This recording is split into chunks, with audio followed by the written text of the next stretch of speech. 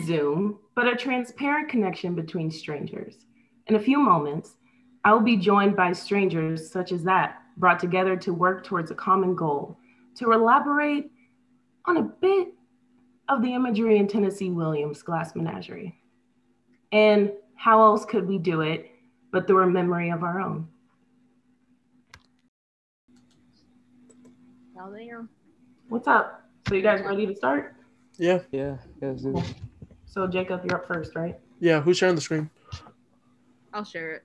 So my name's Jacob, and we're going to be doing imagery in Glass Menagerie. So to begin this, before we even get into it, obviously we need to know what imagery is. And so the text defines it as the use of sensory language to represent objects, actions, or ideas. For me personally, what I just think of it as is it creates an image for different given circumstances of the play. Now the question is, why is this important? Why do we care? Right, like of the imagery in the play? And the reason for this is because when we're able to get detailed like descriptions for different given circumstances, it adds a deeper meaning to each given circumstance, and the deeper meaning behind each given circumstance only adds to the world of the play and will help all people who are part of the play. So to start, I'm going to be talking about the imagery in the beginning, specifically to do when he's describing the apartment. So he starts it off by saying the Wingfield apartment is in the rear of the building, one of those vast hive-like conglomerations of cellular living units that flower as warty growths. So the part that stuck out to me immediately was that he said that the apartments flower, right? And so when I think of something flowering, I think of it like just coming from the floor, like the ground, like naturally, right? And a big part of what that has to do with it coming naturally, for me personally, like if I see a building that just looks like it belongs there, oftentimes I think maybe it's older, right? And so I think that gives depth to the society and that the world around it may be older. Along with that, he compares the apartments to hive-like conglomerations, and immediately I thought of a beehive. I put an image of one there, and what makes beehives so interesting is that although they're so intricate, they're all the same. There's no individuality.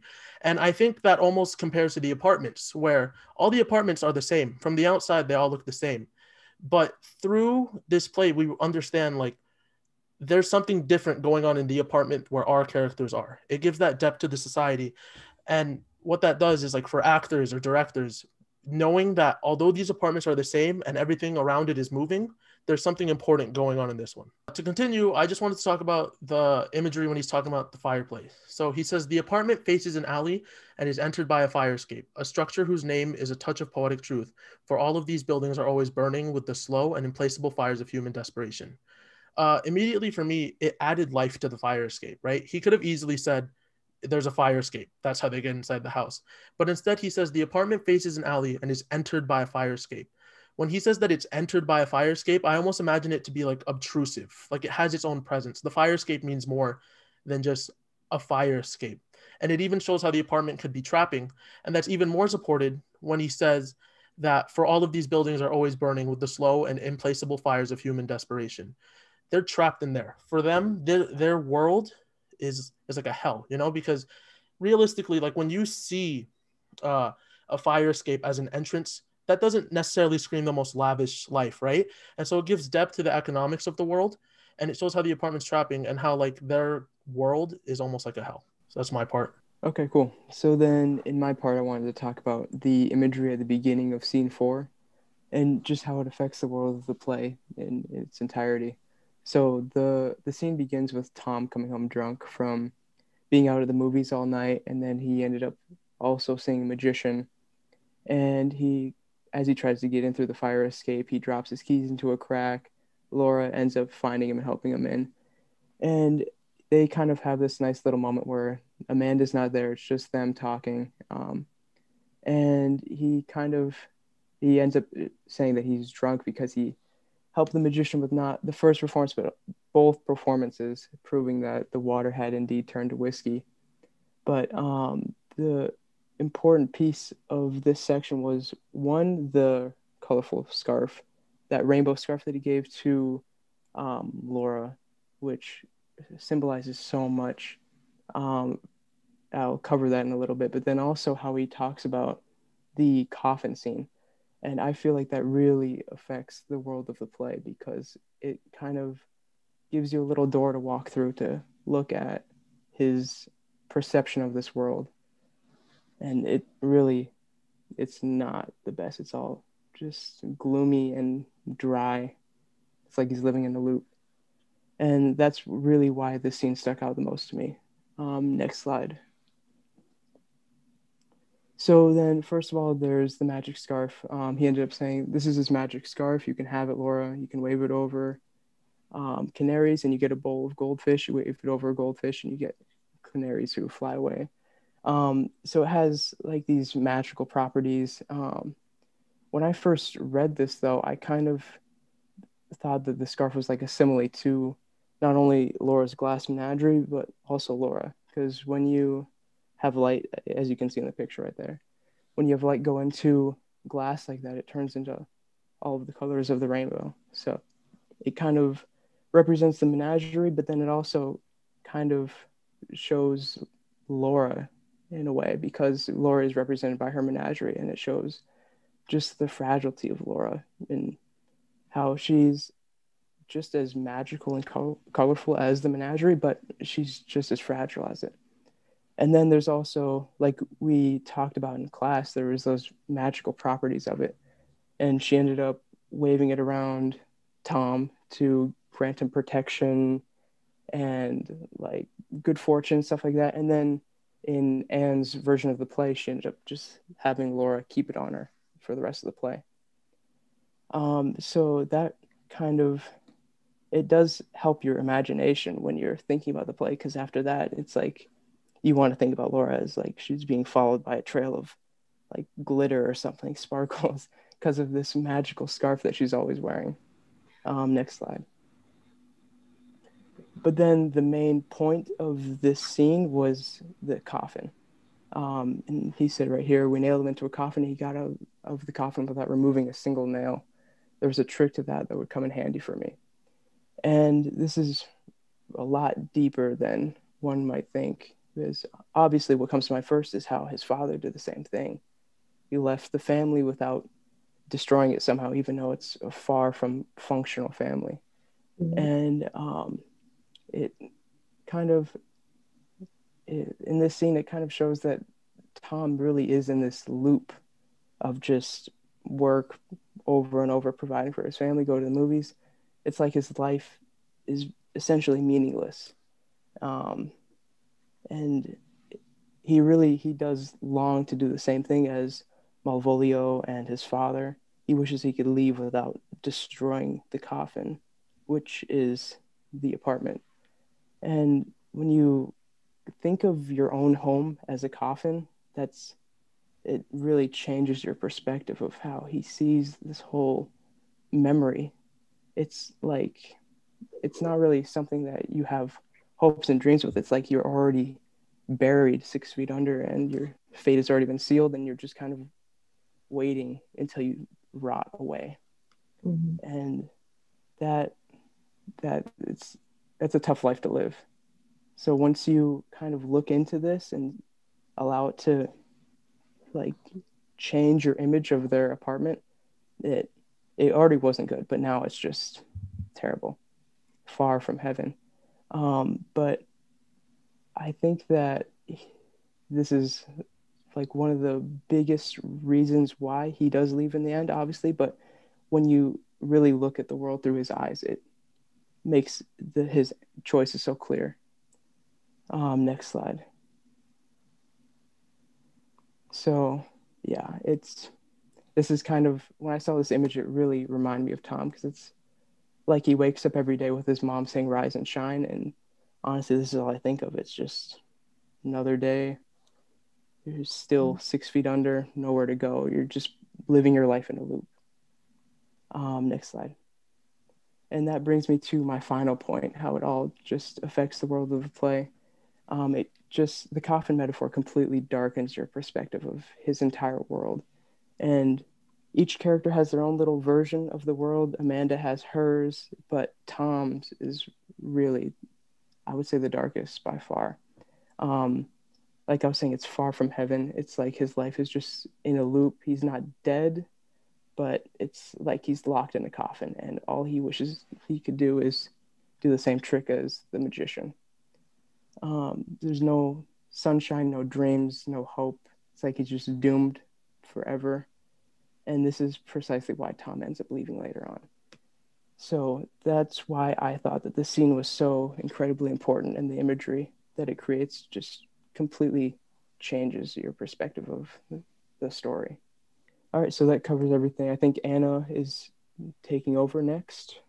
In this part, I will talk about the idea of imagery between the scene right before the gentleman caller arrives. Now, this is the scene where Laura and Amanda are getting ready for this specific gentleman caller. Now, I will start off by saying the context of the scene. Now, the context of the scene is obviously Amanda and Laura are getting ready to set up for the gentleman caller. It starts off with Laura trying on this dress and Amanda standing there tailoring it to her, and where we find out that Laura truly is terrified of this situation and is not thrilled about it. This scene also includes the famous jonquils monologue, where Amanda goes on and on about her wonderful jonquils. And it also is the scene where there's information about the gentleman caller, where Amanda finds out that Laura has some type of connection to this gentleman caller and makes Laura even more nervous. Now, the imagery of the gay deceivers. Now, gay deceivers, the best way to describe it would be stuffing a bra, kind of like that idea, but the way that Laura describes it is that gay deceivers are stuffing her bosom to set up a trap. Now, this trap is what makes the imagery very important. By stuffing, you're hiding. Just like this entire show is about hiding their family and how it's so fragile due, of course, to the glass menagerie. But she uses this quickly against Laura, and it shows how Amanda views her. Now, by stuffing and hiding, it shows that Amanda is trying to hide the flaws of Laura. It's quick yet useful, and you can also see where Amanda's priorities lie about her personal story as well as her daughters. Now, we all know that Amanda is extremely manipulative, and one of the things that she says in the scene is, "Now look at yourself, young lady, this is the prettiest you will ever be," which is sort of like a backhanded compliment towards Laura. And when Amanda leaves to go get ready for herself, which is kind of weird in a mother sense, Laura is left to look at herself and stare in the mirror painfully, knowing that her mother wants to hide things about her and this family, as well, left there to realize that Amanda's priorities are not correct. And this is supposed to be her moment with the gentleman caller, and yet the mother tries to steal and manipulate this moment. Now, the imagery with the jonquils, or as Amanda likes to say, the jonquils, the jonquils. So jonquils are actually a type of flower that is known for their very bright yellow color. And in my personal opinion, in this imagery shows that Amanda's youth, represents Amanda's youth, if you will. It also brings up the idea of their father and how they met. So in the actual monologue, she talks about her jonquils and how she met this boy and she had this fever, and oh, it was such a different time. Now, back in her youth, she explains how young, rambunctious, and how many men she had in her life. And it represents this brightness due to its bright color of her past, but also highlights the dullness of her now and how she's come from then to now. It also how she never wants to let go of her youth due to the fact of the father being part of the reason why the jonquils are very important in this scene, but also shown through how many jonquils she collects and how she really emphasizes on how she never wanted to let them go. And part of her still never wants to let the idea of her youth go, as well as the father, due to the fact that she believes that he'll come back, which also brings in and ties into the fact of Tennessee Williams' actual real life mother and how their father was never really around. And I just think that's a great use of imagery on Tennessee's part. And one of the quotes that I pulled out says, "Mother said, 'Honey, there's no more room for jonquils.' And still I kept bringing in more jonquils. Whenever, wherever I saw them, I'd say, 'Stop, stop, I see the jonquils.' I made the young men help me gather the jonquils. It was a joke, Amanda and her jonquils. Finally, there was no more vases to hold them in. Every space was filled with jonquils. No more vases. All right, I'll hold them myself." Okay, cool. So for my section of our project, I would like to discuss the different use of imagery through the words of the title of the play. At first, I was just going to talk about how Tennessee Williams used glass to represent Laura's delicate nature, but as I dug more into the script, I saw that Laura was not the only personification of glass in the story, but I will talk about the use of personification of glass through Laura first. So you can go to the next slide. Within the play, we learn that the simplest of interactions are what most will consider simple, like completing a test in class proves difficult for Laura. So I like to take, what I wanted to do was take quotes from the play and actually use them as like a description of the character. So for Laura, I like, be careful, if you breathe, it breaks. This was her talking to the gentleman colored Jim, handing him the unicorn, which was kind of like handing herself or her hope to him. So she said, be careful, if you breathe, it breaks, which just proves how fragile Laura actually is. So for the gentleman colored Jim, I was surprised he said, I'm not made of glass. And through classes and through reading the script, we see that Jim is normal. Everybody else in the play is some different version of an extreme. And Jim is what you consider to be normal. So he's like, I'm not made of glass. I'm not part of this menagerie you guys got going on. So the Wingfield family dynamic can be described as glass breaks so easily no matter how careful you are. I feel like that's for the whole family together, but also for Tom himself, because he's trying to do his best for the family, but also is dying for adventure. But what I did want to go over was the actual definition of glass and how it really ties in. So the definition of glass is a hard, brittle substance, typically transparent or translucent, made by fusing together soda, lime, and sometimes other ingredients and cooling rapidly. It is used to make windows, drinking containers, and other articles. So, and then Tennessee, in the production notes, he said, when you look at a piece of delicately spun glass, you think of two things, how beautiful it is. And that's what Jen said to Lauren when they were sitting down next to the candles and he was kind of flirting, and how easily it can be broken. And I feel like that represents their family as a whole. Next slide, please.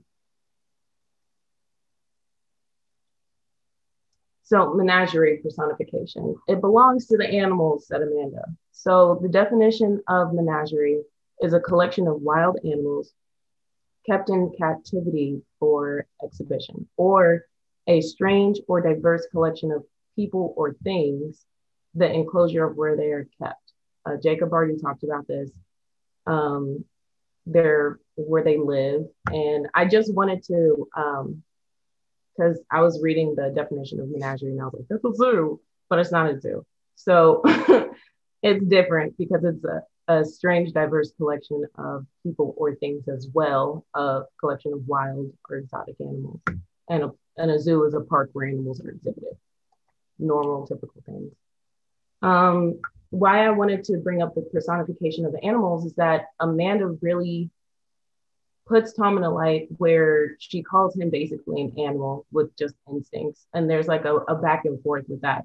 So the play opens up with Amanda, their mom, telling Tom to chew. Chew, chew. Animals have secretions in their stomach, which enable them to digest food and mastication, but human beings, are supposed to chew their food before they swallow it down. And then later in the play, Tom says, man is, and they're talking about how Tom really wants to go out. He's not happy in his job. Like Ben said, he feels like he's encased in a coffin. He feels like this is, this is the end. This is all it's going to be for me.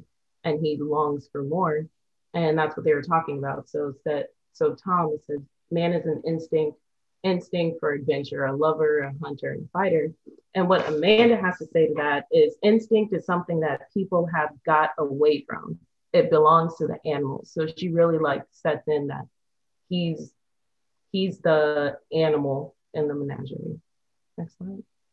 Glass as a metaphor. So glass represents the fragility of the family through the transparency of Tennessee's memory. you can tell that that's what's going on, because in the beginning of the play, he says that the walls are transparent. So there's a lot of transparency going around, but also it was mentioned before in class that like this is like a built up version, a version that he wished was probably true instead of what actually happened. Just like we know that he didn't actually call his mom the old ugly witch. He called his sister that, and that's what kind of made her spin out of control. So another metaphor was Laura's life outcome nearing her mother will become old spinsters. So nearing in a way where, you know, two people are standing on two sides of a piece of glass and they're just, I feel like Amanda is trying to live through Laura so Laura doesn't make the same mistakes as her. But the way Laura is, she's in her own world, as was said in the play. And there's they're trying to put her out there. They're trying to get her out of her comfort zone, but it just seems like they're going to end up sad old maids or old spinsters together. And another glass metaphor was Tom will abandon Laura just as their father abandoned Amanda. So yes, Tom and Laura are brother and sister and not husband and wife, but their family dynamic is kept together by Tom. And honestly, with Amanda's calling for magazine subscriptions is not going to give them a life that they need. So if Tom leaves the factory and leaves them, they will become old spinsters, and you know, Amanda's worst nightmares will become true. Next slide. Mm-hmm. So the metaphor in Menagerie. So Tom's memory of Laura is kept in him, in his mind, through the transparent fourth wall. He uses that language right before, like, to describe the scene. Going into the first scene, we're taking a peek into his mind. A memory of himself kept in captivity and finally escaped to follow the instinct of adventure. So like I said before, his mom personified him as an animal, and this is the memory of him following the instinctual, animalistic like dream of adventure. And again, menagerie, the definition is a strange or diverse collection of people or things, the enclosure of where they are kept.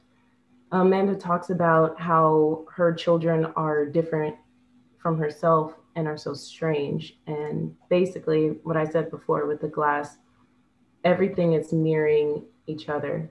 She, unlike, you know, Laura, unlike Amanda, has no gentleman caller. She stays in her own world. She plays with these glass, she doesn't play with them, but she worships these glass animals.